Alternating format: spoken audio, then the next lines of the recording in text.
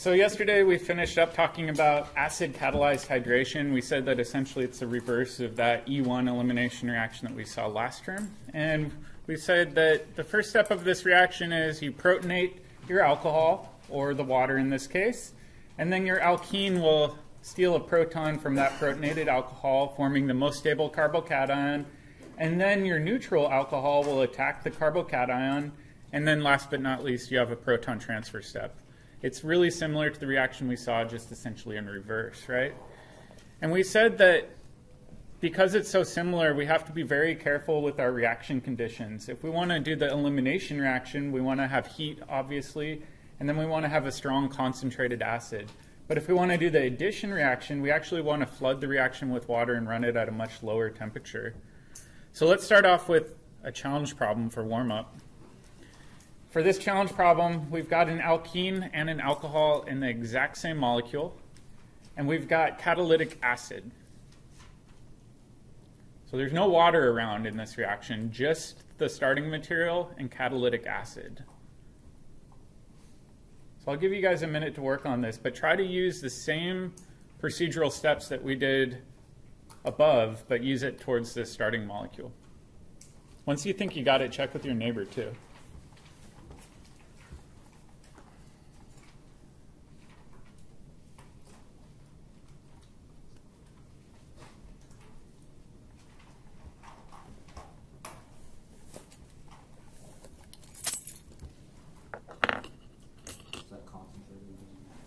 Yeah, you can assume it's a generic concentrated catalytic acid, though. So there's no water around, is what I'm essentially saying.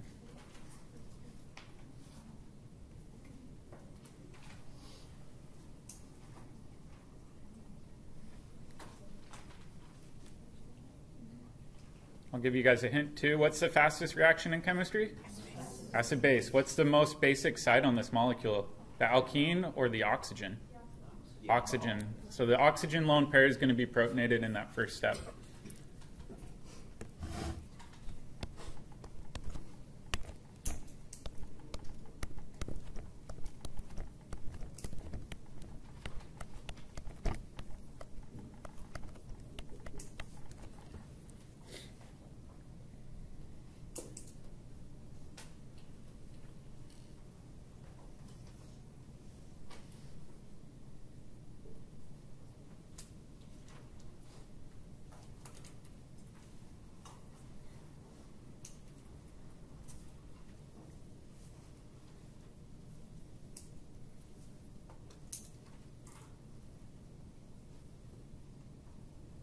You guys want another hint?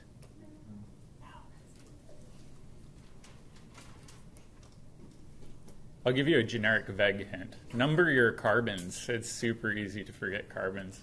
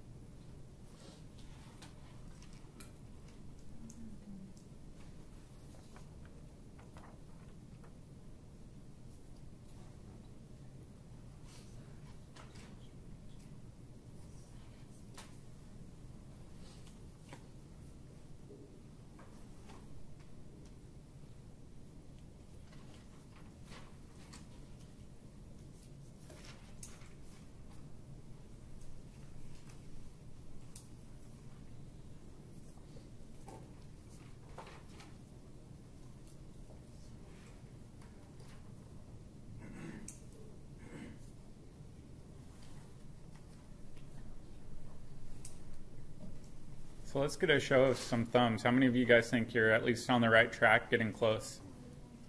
Okay?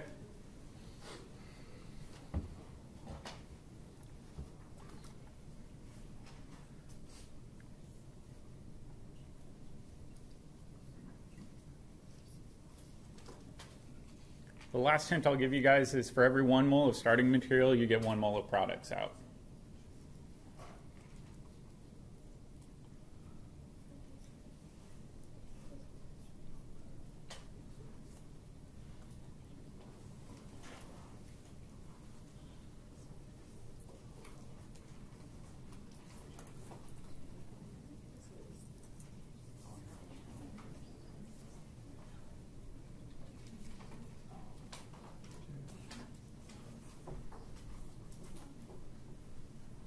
All right, it looks like a handful of people are pretty confident with their answers. So let's quickly go through this as a class.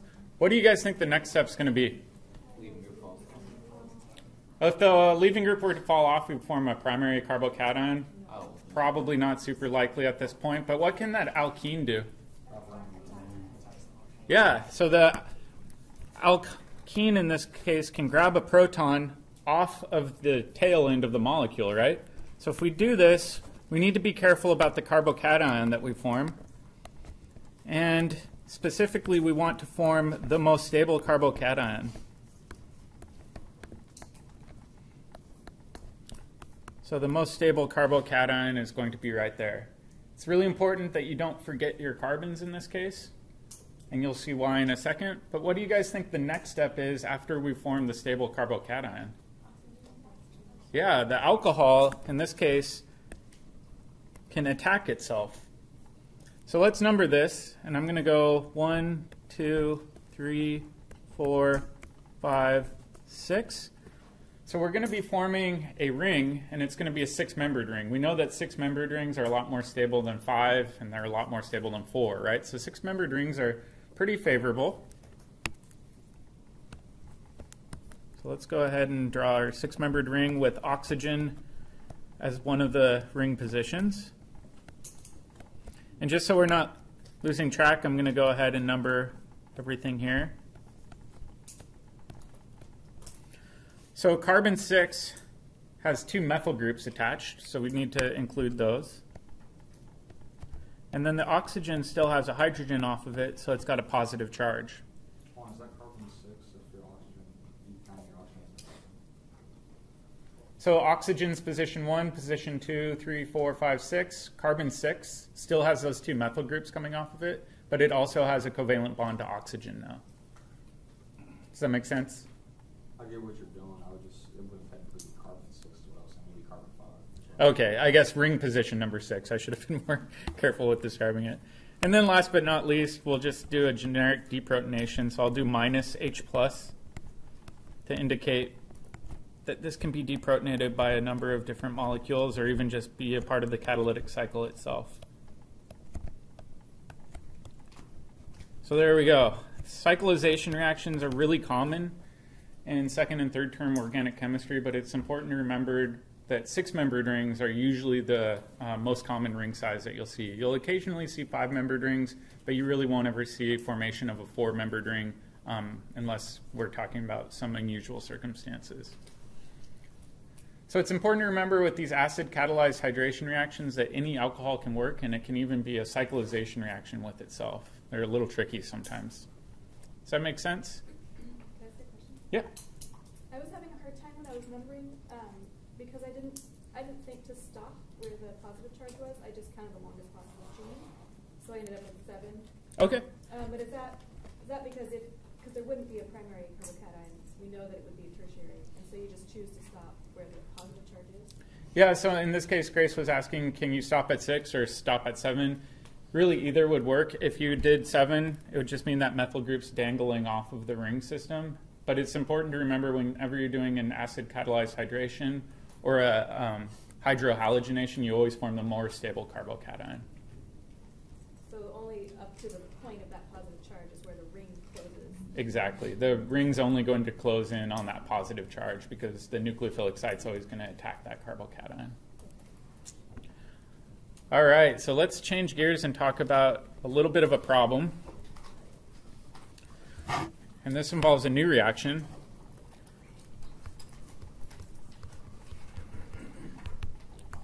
So let's say we've got water around,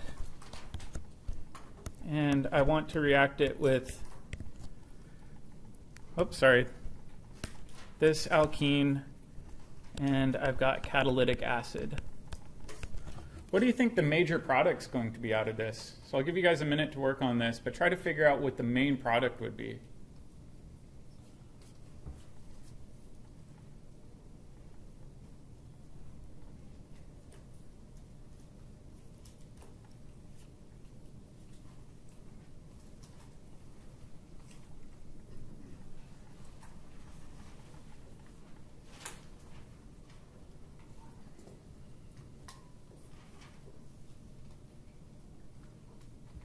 I'll just get us going a little bit with some basic arrow pushing. So we know we always protonate that alcohol first.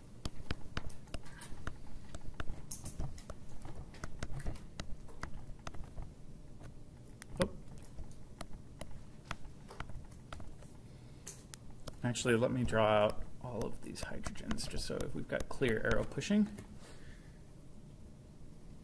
What's the next step? Yeah, we're going to protonate our alkene.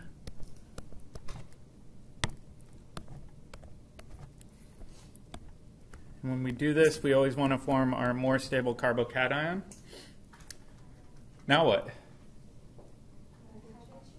Yeah, hydride shift. So water could attack into that carbocation. However, we know if a rearrangement can occur, it most likely will occur. So we've got this hydride over here. This can pop on over.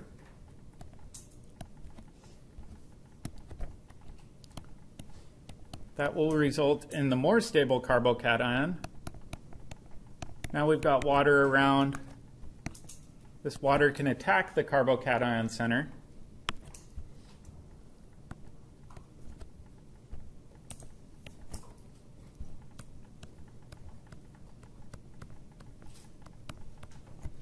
And then last but not least, we know we're going to lose a proton through some sort of proton transfer.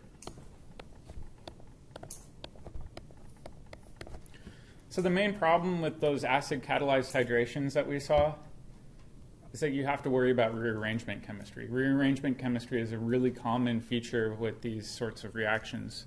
So let's make a note of that.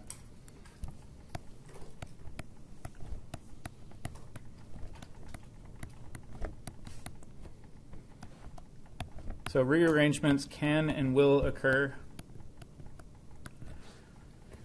which makes it a little bit hard if you wanted that alcohol to, let's say, come off of, let's highlight it, this green carbon up here. If you wanted the alcohol to come off of that green carbon, it's going to be a lot more challenging, simply because if you add in your water and catalytic acid, it's actually going to add in to the other carbon after it rearranges. So chemists don't like running into problems, they like finding solutions. Unfortunately, yeah, you like that solution pun? So one of the solutions isn't the most environmentally friendly solution, but it works. The solution is to use mercuric acetate. Whoop.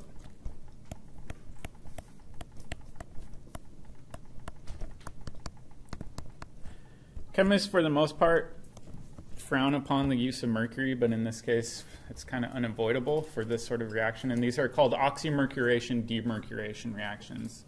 So again, I like to separate these into steps.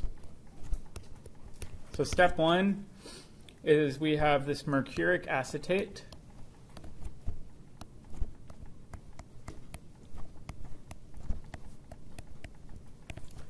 Which looks like this. And this is kind of a beefy molecule to draw, so we're going to use some abbreviations. Specifically, this group, which is the same as this group over here. We're going to abbreviate these as acetate groups. So typically when you see this drawn in your textbook, or written out in your textbook, you'll see it written as HgOAC2. It's a lot easier than drawing out this big bulky molecule. The first step is that when you put this into solution, it's in equilibrium where one of these OAC groups falls off. So that oxygen just gets popped off, which forms our active reagent. So now this mercury is missing electrons. It's got a positive charge. And then over here, we've got that leaving group that fell off. Okay, in step two, we're going to use this active reagent.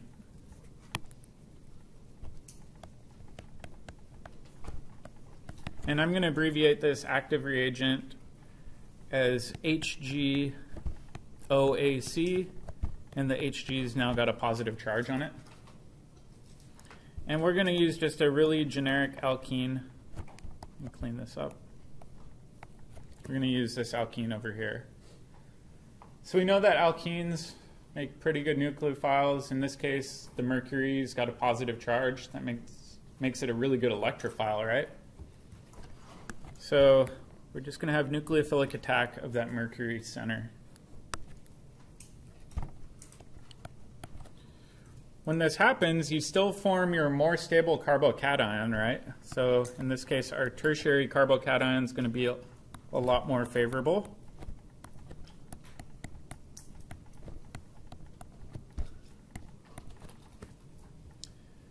So now that the mercury's got this lone pair hanging out, that lone pair coming off of this giant mercury atom really wants to snuggle up close to that positive charge.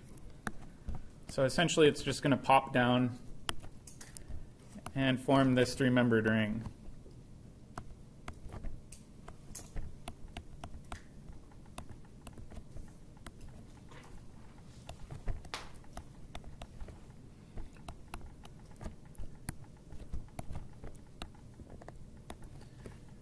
This is one of the few situations where you can show this as equilibrium, even though that sigma bond's being made and broken, right? So normally with resonance structures, we don't show making or breaking of sigma bonds, but this is actually allowable.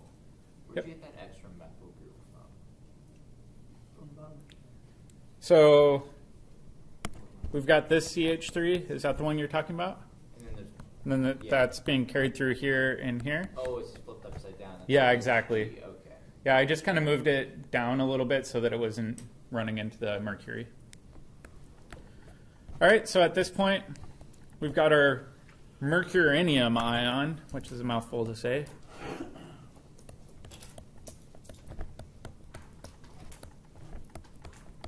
And this mercurinium ion is a really useful intermediate.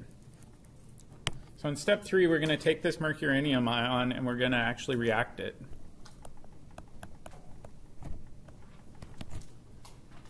So I'm going to usually show you guys the mercurinium ion as a three-membered ring. Oh, let me clean this up. I won't draw the full equilibrium.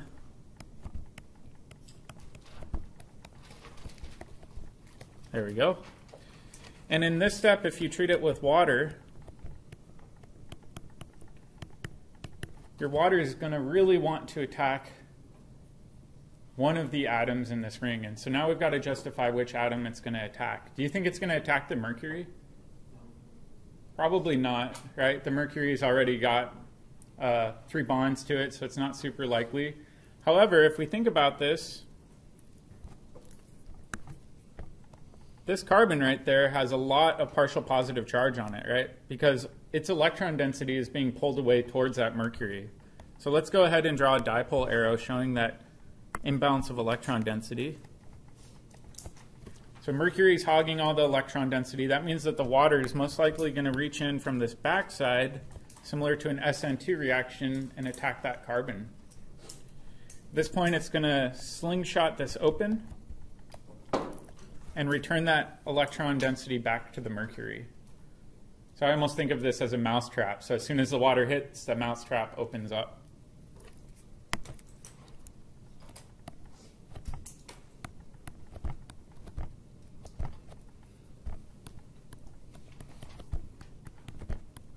So when the water adds in, it's still protonated.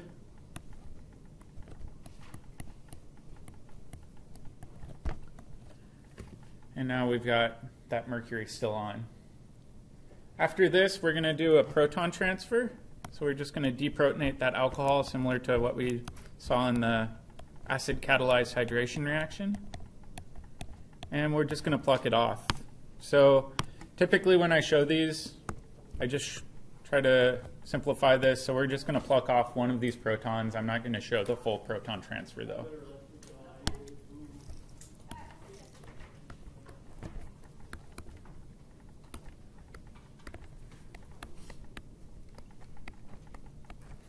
So now we've got our intermediate.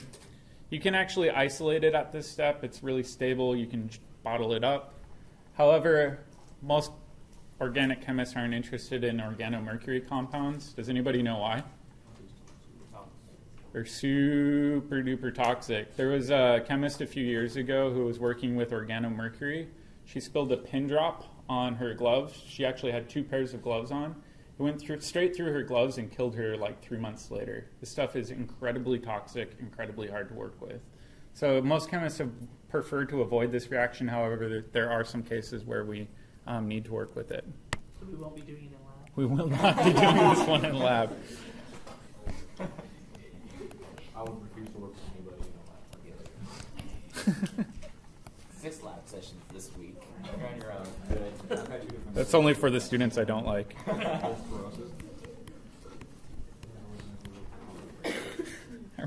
I worked with, this is a complete side story. I worked with this chemist once, and he was a little weird. And he was walking by my desk one day with this bottle of mercuric acetate and goes, "Wouldn't want this to get in your coffee now, would we?" And I was, this guy trying to kill me. Yeah, this is not fun stuff to work with. So in the end, we want to get rid of the mercury. We're not going to go through this full mechanism. But essentially what you're going to do is treat this with a reagent called sodium borohydride. So NaBH4.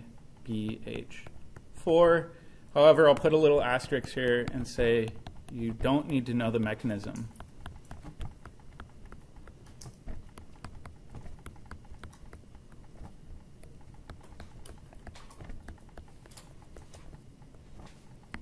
The mechanism is actually thought to be a radical mechanism, and it's fairly complicated. So the last step of this reaction is that you just reduce it off using sodium borohydride.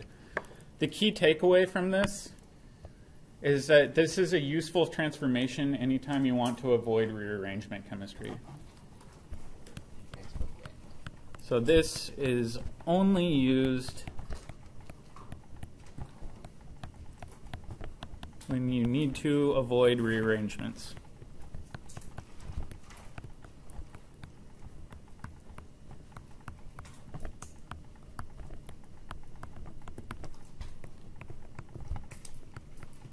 It will work on alkenes that don't undergo rearrangement, but the reality is it's so environmentally unfriendly and toxic, nobody would choose that route. Yep? I'm a little bit confused because this looks just like the molecule we got last time. Yeah, so in this case, I just showed one example, but for example, let's actually do the top molecule. So let's do that alkene. That's a good question.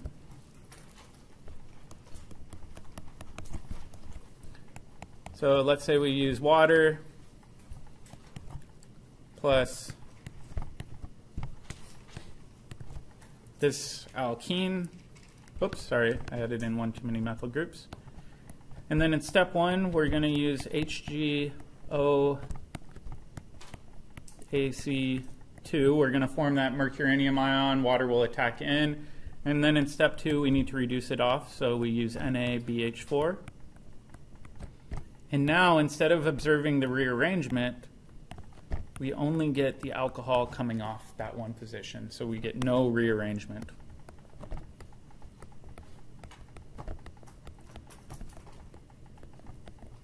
Does that make sense? It will work with any alkene, but it's usually picked anytime you're running into a problem where you don't want to observe any rearrangement. All right, now we get to go into this crazy new reaction. And this reaction is similar. We're still going to be focused on making alcohols. However, this time we're going to change the regiochemistry. So we've already gone through a couple of reactions. We said we can convert this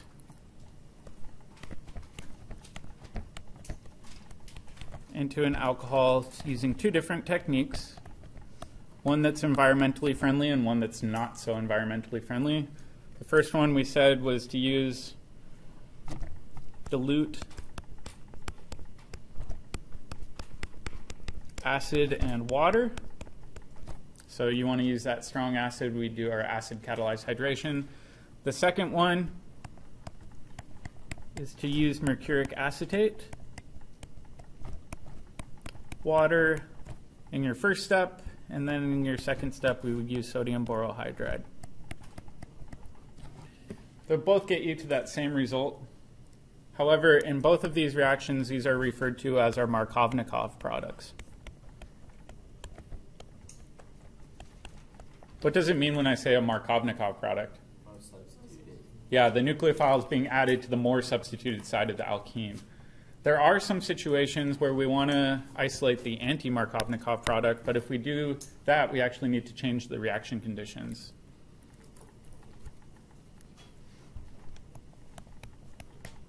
So I'll call this our anti-Markovnikov reaction.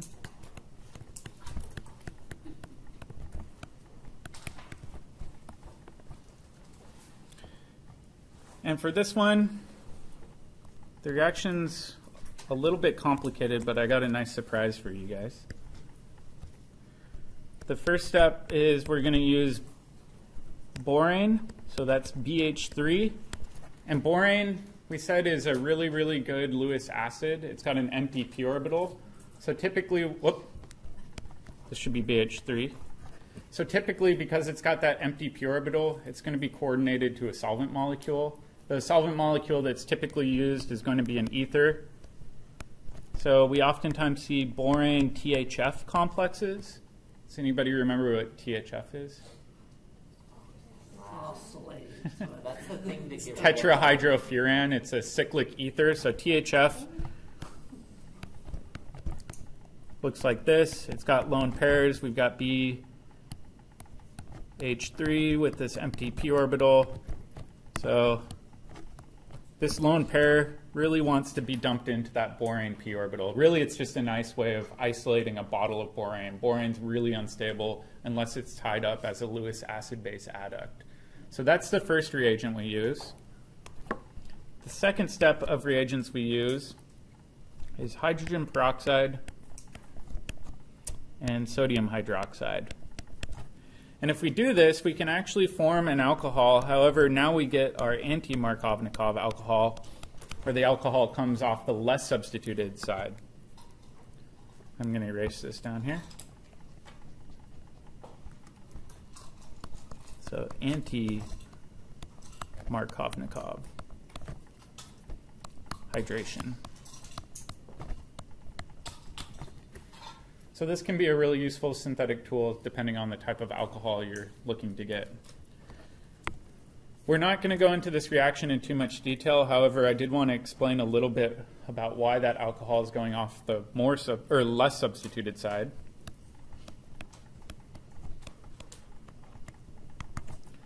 And the main reason has to do with both electronics and sterics. So if we've got this borane, it can kind of dock with the alkene. And the hydrogen will actually get added to the more substituted side, and then the less substituted side will coordinate with the boron. So let's take a look at the transition state.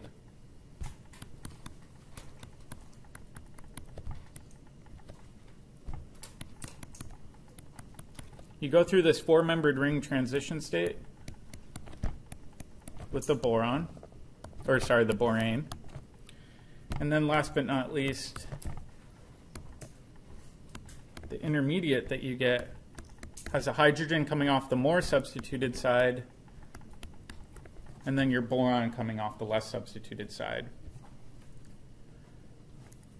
This will go through a couple of more reactions that involve the hydrogen peroxide, and eventually your alcohol will be added to the less substituted side of the alkene.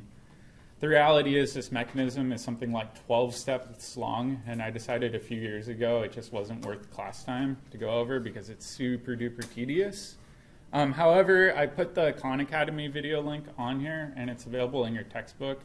I won't have you guys be tested on the full mechanism, but I do want you guys to know how to use this in terms of a chemical transformation. So know, if you want that anti-Markovnikov product, you need to use these reagents. Does that make sense? There will be a handful of these reactions throughout this term where I tell you you don't need to know the mechanism, but I do want you to know which reagents are needed. Yep.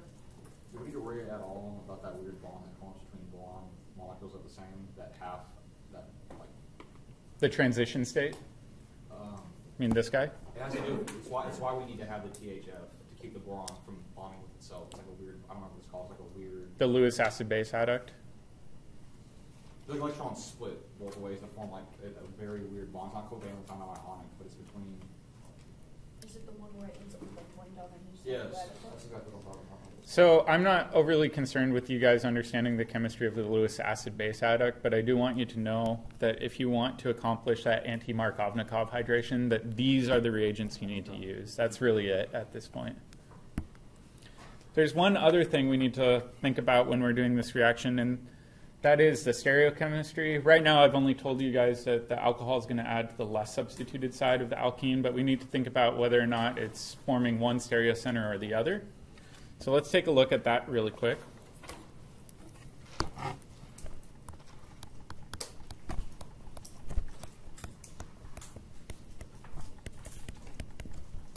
So remember, regiochemistry says which carbon's being attacked. Stereochemistry is saying the relative position of the things being added. So in this case, the stereochemistry is going to involve syn addition of your hydrogen that was added and your alcohol. So let me show you guys what I mean by that. So let's say we've got this alkene,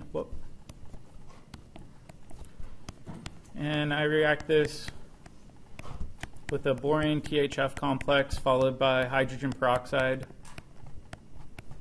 and NaOH. Which carbon is the alcohol going to be added to? The red carbon or the blue carbon?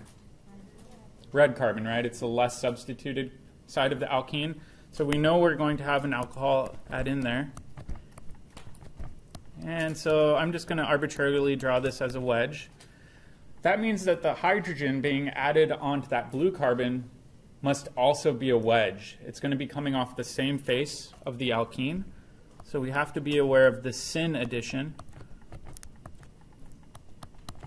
which means that this methyl group is going to be a dash. And in this case, we would also observe a second product where the alcohol is a dash. And what does that mean about the hydrogen that was added? Yeah, it must also be a dash. What's the relationship between these two products? Yeah, they're a racemic mixture of enantiomers. So in this case, we would observe a mixture of products. So a racemic mixture of enantiomers. However, the key takeaway is that this hydrogen is going to be on the same side of the ring as that alcohol. And in the other enantiomer, you can see it's also on the same side of the ring as the alcohol. That's a really important feature of these hydroboration oxidation reactions. One good trick to remembering anti-Markovnikov addition is anytime you see peroxides, it's probably going to be anti-Markovnikov addition. So you guys see how we have peroxide here? And then when we added in peroxides with HBr, we also got anti-Markovnikov addition. It's a really simple trick you can use to determine the regiochemistry of your reaction. I thought we said peroxide was ROOR. Yeah, so the reality is for hydrohalogenation, any peroxide will work. For this reaction, the hydroboration oxidation, you almost exclusively see hydrogen peroxide.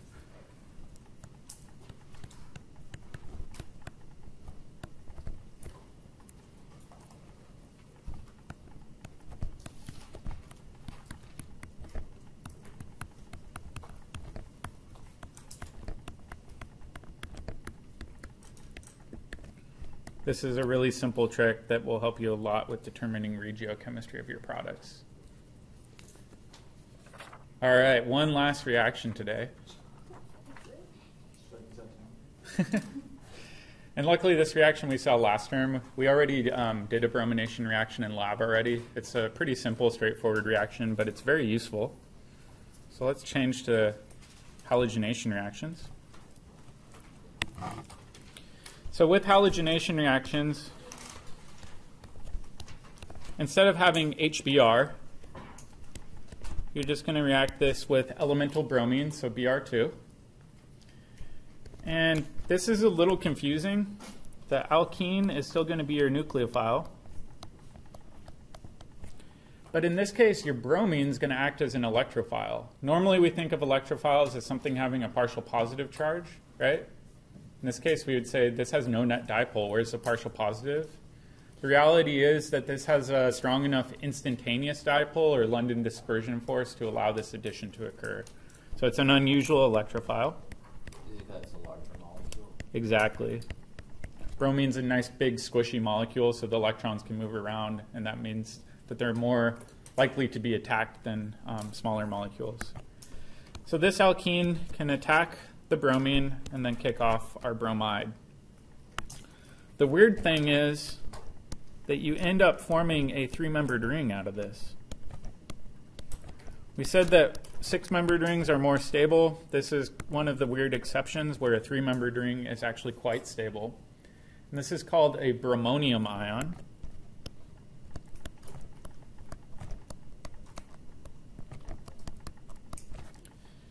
And we also had bromide, which was kicked off as a leaving group. This looks pretty similar to that mercuranium ion we saw, right, where mercury was in the 3-membered ring. And in that reaction, the water attacked where? Yeah, the partial positive carbon. So in this case, we've got a similar situation where the bromine's sucking up electron density away from that carbon. That means that this bromide is going to attack that carbon and slingshot this open.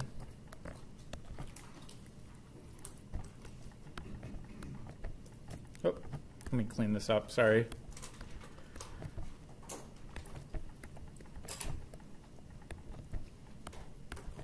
So now we've got our brominated compound.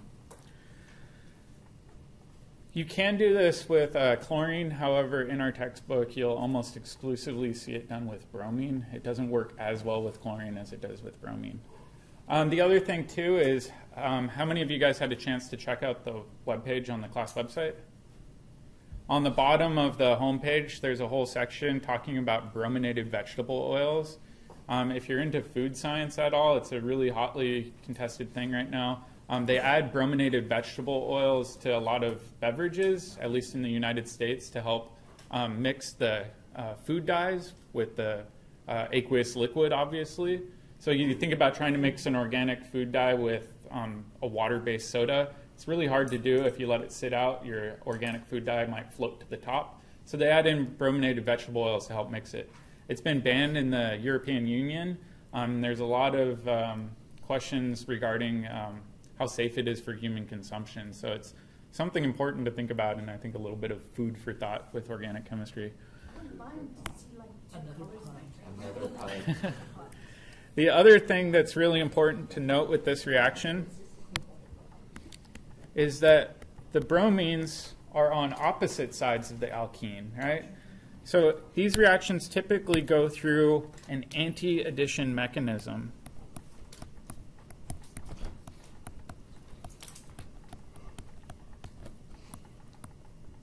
So one bromine will be on one face of the alkene, the other will be on the other face. And this molecule, we don't really have stereocenters, so it doesn't matter, but in molecules where you are forming stereocenters, it's something to be aware of. So let's take an example of this. So you would show one as the wedge and one as the dash. Yeah, so let's do the same example we saw before, where we are forming a stereocenter. So we'll take this alkene, we'll do Br2, and when we do this,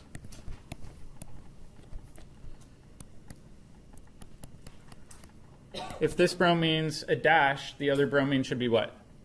A wedge, right? Is this the only product we're going to get out?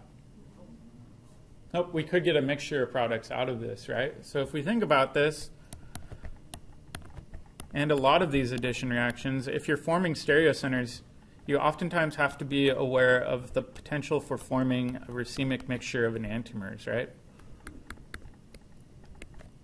But the key takeaway, just like we saw before, is you have to pay attention to the face that these molecules are adding onto. So this bromine is being added onto the opposite face of that bromine, and there are two possible options for doing that, right?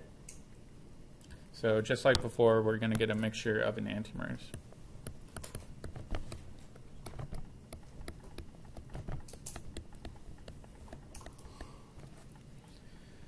All right, do you guys want to try a challenge problem with our last 5 minutes? A little bit trickier. It's not super hard.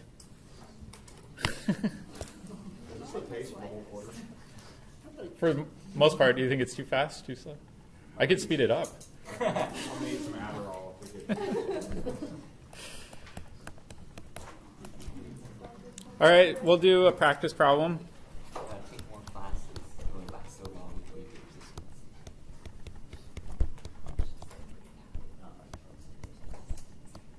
And I'm going to abbreviate the substituents. And in this case, let's react it with bromine. And let's determine what our product would be, or products for that matter.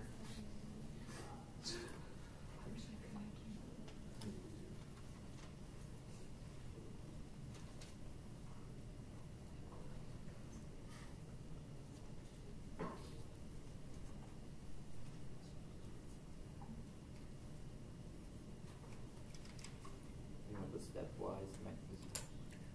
Yeah, let's do the full stepwise mechanism.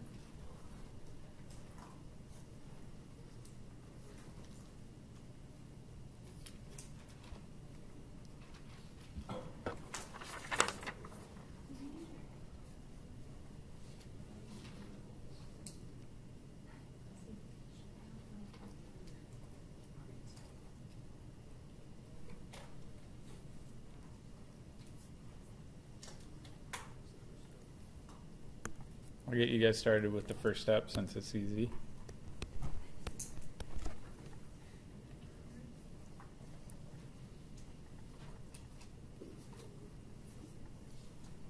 There's an important thing to remember about pi bonds though, right? Pi bonds go above and below the carbon, right? So that p lobe containing the pi bond is on both faces of that carbon. So the bromine can attack from that top face or the bottom face of your alkene. It's a little bit weird to think about it that way, but I'll show you guys what I mean by that. So let's say we've got a bromine that attacks from the top face. That means that this methyl group is going to be a wedge. This hydrogen is going to be a dash. This methyl group is going to be a wedge. And this ethyl group is going to be a dash. So that would be our top face attack.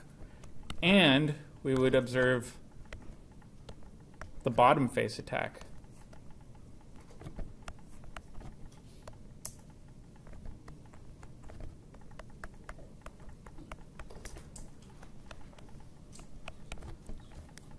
What's the relationship between these two intermediates? Yeah, they're both equally likely, but are they identical enantiomers, diastereomers? So let's say I take this one on the right and I spin it around and try to overlay it. No. The ethyls and hydros. Yeah, in this case, they're not identical. In fact, you're forming two different enantiomers as your intermediates. So we might get a mixture of products out of this. And in this case, we know we've got Br minus floating around that could attack either of these. And we'll get into this more later, but the bromine really likes to attack the more substituted side and ring open this. However, it doesn't really matter because the outcomes is the same. So when we do this, we've got anti-addition still.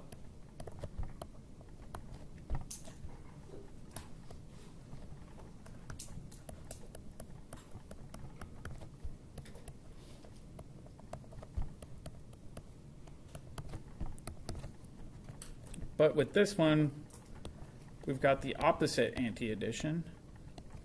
So we're going to be forming a mixture of enantiomers out of this, specifically a racemic mixture.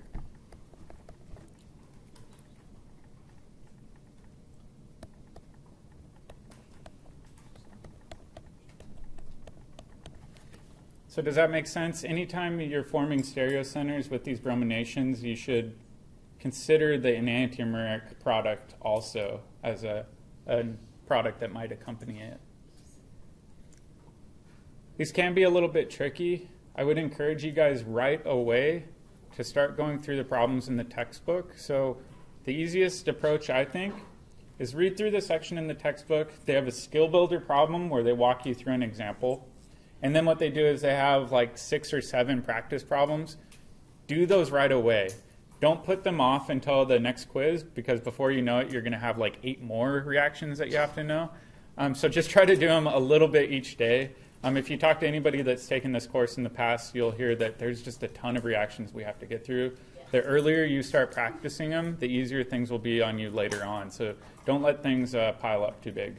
I will be available on Thursday and Friday afternoons too. So if you want one-on-one appointments, I'm more than happy to meet with you. In particular, we can just go through book problems together. If that doesn't work for you, try to find a study group or just work through them at home with your study guide. All right, good luck on the pod. The pod also involves a reaction from last term, so you might need to use some chemistry from last term a little bit too.